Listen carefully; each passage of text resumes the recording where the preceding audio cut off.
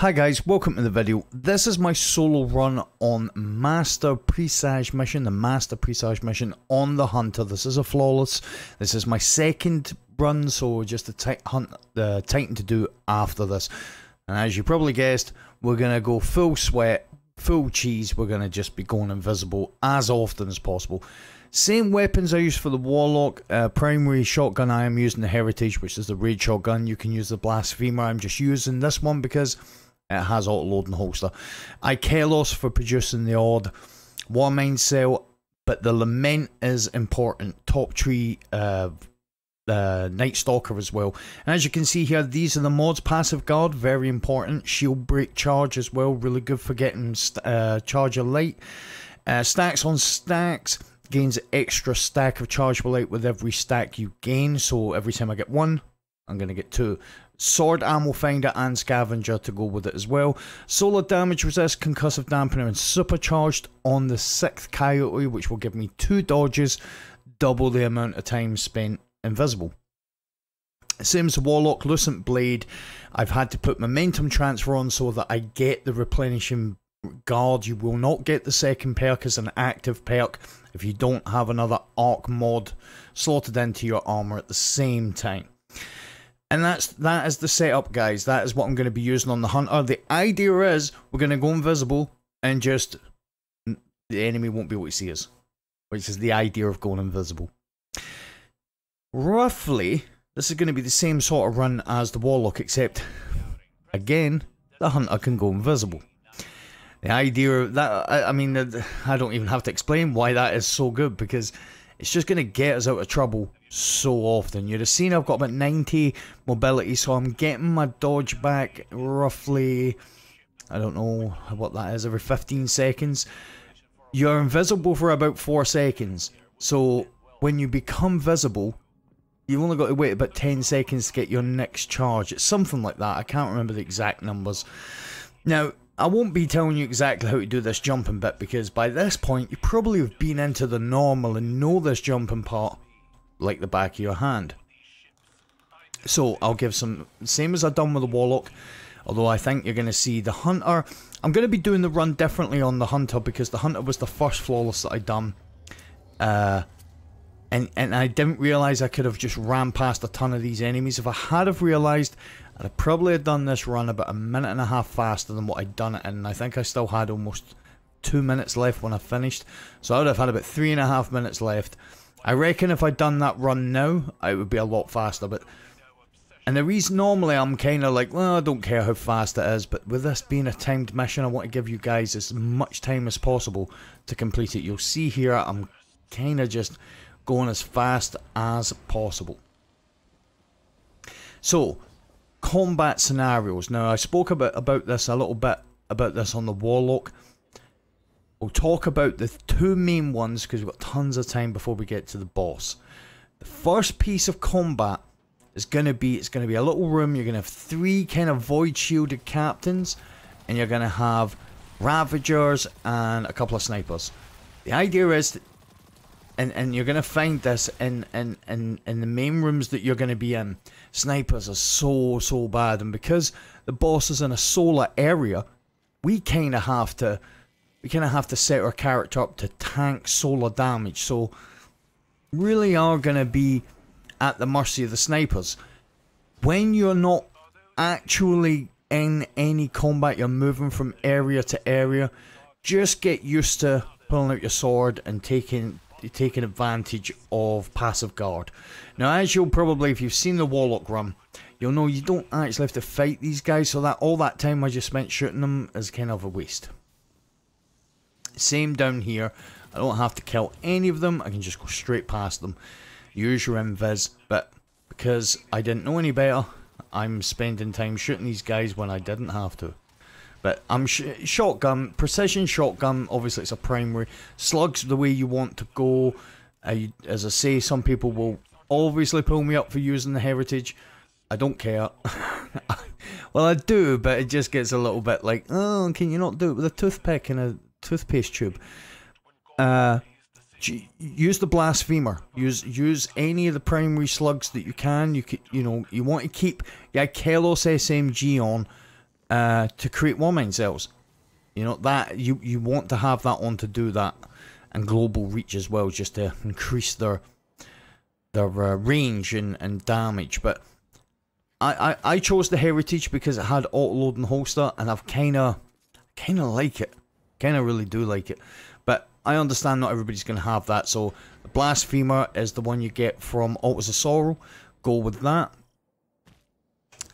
No, this area. Oh my god, this area. I appreciate the Easter egg to Star Wars, but this area is a nightmare. If you feel confident you can get through this area pretty quickly, just clear out the screebs as fast as you can. If you can't get the fuses, just go to the other side from where we are now.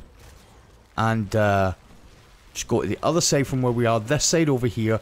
Go into the center, and if you go into the center, you can stand there and just not worry about anything. You won't get killed. Just kill the screebs, go into the other side. But as you can see, it kind of is pretty easy to just... It's not pretty easy. I don't know why I'm saying it's pretty easy. Pain in the backside, because sometimes you know, compactor covers those fuses before you can break them. Now, what I done in the Warlock here was I threw a grenade at that second sniper. I don't have to do that here, because I can just go invisible and go, hey, and just, you know, appear over there and just kill him. Invisibility on the hunter just makes it so much easier. We'll just put that grenade down. Hopefully they run into that, just make it a little bit easier to kill these guys.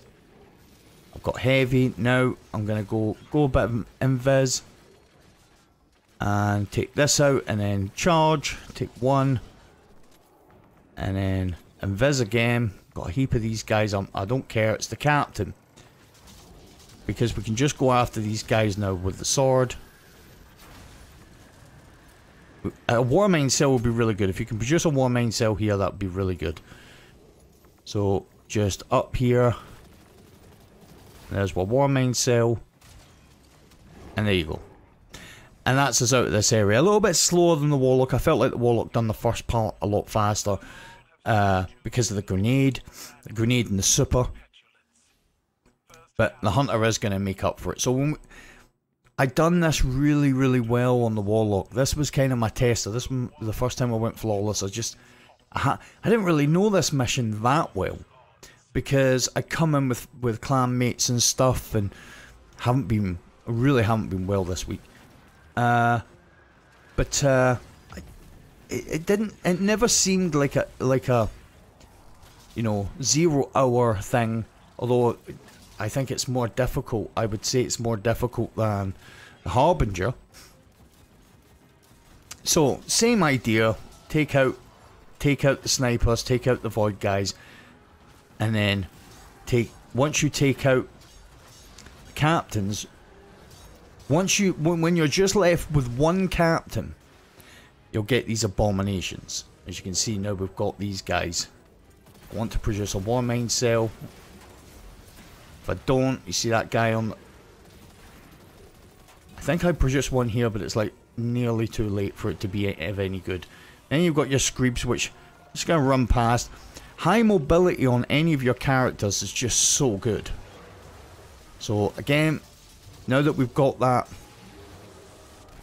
I tanked that shot because, well, I blocked it. And you see there, because we've got that second charge on the Lament, that second modifier, I get my big attack quite quickly, take out that last Ravager.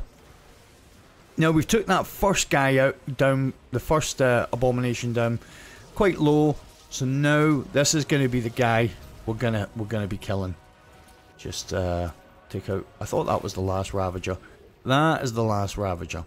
Dodge, go invis, charge up where Lament, and then Bosch. 5 hits and then a big hit. You can see there I tanked his big melee because I could. So I was at that captain this time, so I decided, because you got the invis, you can do a little bit more. You know, you're not bound to the same rules. So we're just backing away. Got to be careful because of the sniper. So I'm going to go invis. I realise the sniper is right on me there. The sniper had a good view of me, so I just dodged and went invis. Came back up. See, I'll take these guys out here. I dodged, went invis, come back up so that I was in cover from the snipers. So the way I've done it on the Warlock is definitely better for staying alive. And you see how quick it was to take out the second abomination, because I'd already damaged them when there was no ad. So until you went right, so you get the 3 captains. We take out the void one at the top to start with. And then we're going to take out one of the bottom ones. Once we take out one of the bottom ones, still going to be a captain up, but we're going to get the 2 abominations. Until we kill an abomination, we can take out the other ads. But until we kill an abomination, we get nothing else. So it's just you and the abominations. You can put as much damage on them as you want. If you're going in with a fire team of 2, just remember to, or a fire team of 3, just remember to take the abominations down. Because you and your fire team could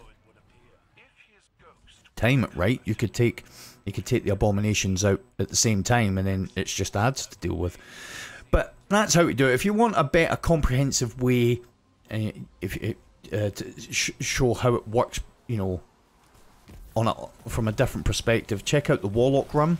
The Warlock run is, there is a strategy in the Warlock run that's I think is a little bit more straightforward than this run. Hunters, eh? So when you get here, just remember to feather these shots here, because you do have an SMG. You're just looking to put a couple of shots to break that before you go up here. So that's really the 2 combat sections that out of the way. There's a couple of little sections here, nothing really major. What you're doing now is just trying to save some time to give yourself the best chance at the boss. Give yourself the right amount of time at the boss. Now, up until now, my Warlock runs faster, but this is where the Hunter takes over because of the invis. So what we're going to do here is take these Screebs. You don't want these guys running about. Shotgun will finish off the last couple. There we go. And then what we're going to do is we're just going to bypass these captains. You don't have to fight them. They're just here to stop you from having fun and getting through this quickly. So we're just going to do that. And then we need to get back down. You see that captain followed me. A little nightmare. Normally they don't do that, but I think it was because he seen me run in there. I was too present. Take out this guy. Take out the fuse. And then we're going to go and get what? Egregore Link. And then we're going to go invis and just run past the captains. And then that's this section done. Now, I don't really use my super too often, but I am going to use my super for the big kind of wave of ads. So again, just going to break these panels, and then we're going to go and get what Egregore Link, and then just go invis and just be done with it. I don't even think you have to go invis here. I think you can just run past and jump over it. But I am going to go invis just to be safe. And then we're into this section. Again, more Egregore Link running through goo walls. I asked a question, a couple of my clanmates, about what they thought the best one of these styles of missions were. Was it this? Was it Whisper? Was it Outbreak Perfected? I mean, you have to really add, the Harbinger in, because it technically is one of these styles of runs. And everybody's going to have a different opinion. I think this ranks about third. I think Whisper and Outbreak Perfected, the Outbreak, the 0 hour mission, were better than this for a couple of reasons. If you're going for the mission, I think the Outbreak Perfected mission was my favourite. But if you're talking about the weapon, if you add the weapon in as part of that, then the Whisper was the best for me. This is third. I definitely prefer this to the Harbinger. I don't find this particularly troubling, this mission, because again, It's about knowing it, it's about coming and experience it and know where to be. So in this section here, what we're going to do is we're going to utilize what invis. Dodge, go invis, so we can get up here. And then take out him with the shorty. Throw a grenade down there and just SMG. And once he's dead, I'm just going to take out this fuse. And then we're going to go back. And there is one more void sniper. But we are going to avoid him. Get it? Alright then. I tried. Nobody can say I didn't try and put a joke in. We're going to just run straight past him. It was really, really bad. Because, again, if you've got your sword out, you can tank his shots, but it's a time thing. That's really what we're going for here. And that's us, we're at the boss. So, we've got our super. Super is going to be useful here at the boss, but the invis is going to be invaluable. So again, exactly like the Warlock, as soon as we drop down, charge the Lament. We've got chargeable light, so we're getting the Lucid Blade buff. Dodge and go invis, get used to doing that. After you do damage to the boss, get used to doing a dodge invis. And there we go, that's that section done. And we again, just, you can see how fast we're going to get our invis back. It's not going to be super fast, but it's going to be fast enough. And now, this is the last kind of lot of ads. And you get these two guys, you get at both the consoles. You get two at this console, two at the other console, the outside consoles as we'll call them. And you get one ad on the inside console. And we'll just activate the two outside consoles. Then we're going to go in and do the inside console. And then we're going to go after the boss. So again, another thing to kind of look for when you're doing this is just keep an eye on your ammo. And another thing, just get into the habit of whenever you're running, whether you're using it or not, whenever you're running, pull your sword out just to take advantage of passive guard. So as you can see, we're going Viz, the boss won't expect us to be attacking. And we're going to try and do 5 shots and then a big hit. And now we've got other ads here. Now passive guard, this is where you see how much damage passive guard, and bearing in mind we've got solar resist, solar damage resist, and concussive dampener. You see, we were at red, and it never killed us. The solar couldn't kill us. That's how much damage passive guard can tank. Now you seen there, we just kind of sat and waited for a dodge. We're not under any trouble. You see these screebs? I completely bypassed those ads when I seen those screebs. I just throw a smoke, and I've decided I'm not gonna wait for that section to become clear. I'll come down here where it is safe and just kill any screebs. And oh, look at all that heavy. Dodge, go invis, pick up one of the heavy bricks, and then take out the captain. Now you can see the snipers really can, if you're running about with the sword out, you can really tank those shots. So just, like I say, just get into the habit of carrying your sword. I mean, I should have had my sword out here, because the other thing is, I chose this shotgun because it's got auto load and holster. So you want to put it away as often as possible. Just so it can reload. So just get in the habit whenever you're moving from area to area, it doesn't matter what area, have your sword out, just as I say, to take that advantage of passive guard. Again, not pulling my sword out when I'm in here like a complete noob. So now we have our super, but also we're going to have captain. So we're lucky he's here. Now you might not think that that's lucky. It definitely didn't feel lucky when I couldn't get back up. Again, I didn't want to fire my super because the super would have took me out with the invis, but just another thing that I will say, it's worthwhile maybe checking to see where the boss is before you go down there. I really was, because I felt like I knew what I was doing here. I was really kind of blasé, a little bit too relaxed. Dodge and go and vis. You can see I want rid of the captains. And we'll just take these captains, take all the other ads. I've dodged and went and vis, and I'm moving to the side because the boss's attack will go straight. And now we'll just go after him a little bit, and then dodge out of there and vis.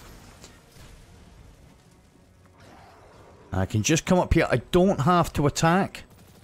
I don't have to attack any of these ads. I'm just going to clear them in case. These are the type of ads. These ones here are the type of ads that if you just stand there, sometimes they'll come around and start punching you. There we go. And then luckily, because I had my sword out, I tanked any damage I was taking, but he blasted me as I jumped and it put me right up here. What a thoughtful gentleman. So I just waited there to get my dodge. Just clear out as much of this, and then I'm more heavy. Just almost got 2 dodges. I'll use one.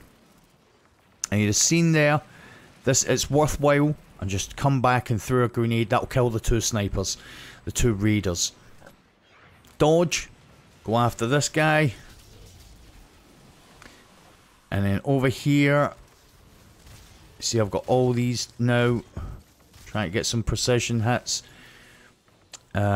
Just change here. Just try and get some explosive hits. If you can blow up the lanterns, these guys, if you can blow the Ravager's lanterns up, it's easy pickings. If you see a captain firing, it might be worth not running into his fire, because even though he can't see you, you're still going to take damage. I don't know why I've done that. So we've got 4.5 minutes left. Got 1 damage section to go, and we've got our super. So most of this has been done. I think I've only used my super once so far. Think. And we've got our super for the third wave. Again, just get used to it. What are you doing with yourself? Put your sword out. Okay, don't. But just you guys get used to pulling your swords out. We're going to dodge and go and vis this time. And I'm going to put a heap on him. And then dodge. Get out of there. I can run all the way to the other side. And I should get my health back. Just have a look. I'm going to put my super and another dodge. I'm going to take these captains. I never quite had my dodge. And I'll go after him, put some big damage. I've got my dodge now. So I'll run away. Just break this captain's shield and just take him out with a shotgun. And there's... So the boss does that attack. You'll have seen it before, where he kind of does an attack and then he's like... It's like he goes into some sort of, I don't know, constipation mode halfway through his push or whatever. And he just kind of stands there. Mr. Universe style, like, yeah.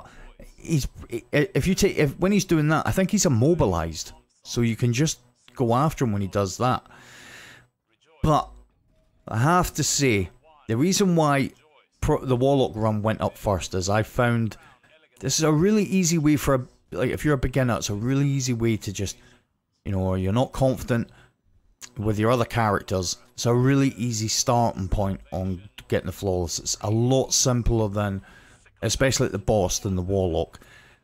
And there you go, guys. There is the solo flawless master Presage. I would really say, if you're struggling with doing this or you're worried about doing it, going on the hunter. Use the exotic chestplate to get the double dodge, and it really does help. You can really run past a lot doing this. So thanks a lot for watching, guys. I hope you've enjoyed the video. I hope you've enjoyed the run. I always do enjoy your support. Again, as I said on the Warlock run, sorry it took so long. Really haven't been filming great this week, so starting to get back to myself. Probably not going to do the Titan run now till either tomorrow or maybe the start of next week. But by next week I'm hoping to be closer to be doing like Master Nightfalls and what have you. So we'll start getting those out. Thanks a lot for watching, guys. Again, good luck with your runs. I hope that this helps you guys get through it. Take it easy, and I will see you guys in the next video.